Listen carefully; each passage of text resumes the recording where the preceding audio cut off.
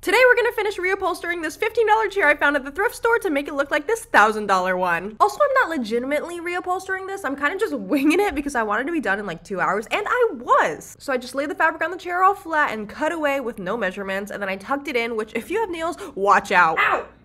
Ah, my nail! And then I just went in with a staple gun everywhere. I'm scared.